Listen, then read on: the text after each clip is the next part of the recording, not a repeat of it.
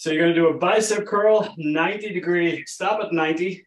Then you're gonna sit down, perfect squat, release the bicep curl, do a full one, and stop again at 90 on the way down. Stand up, drop it, bring it all the way up, halfway down, stop, sit down, drop it, all the way up, halfway down, stop, and keep that core engaged. As that dumbbell is a little bit away from you, your core is going to be involved. It can be a single dumbbell like I just did. Of course, it can be a double too.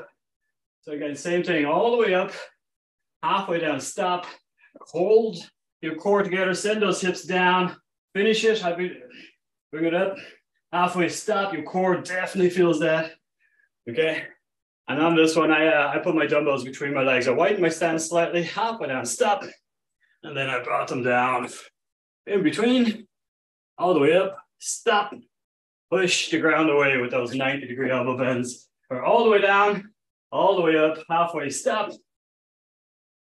all the way down, all the way up, halfway, stop. Yeah, feel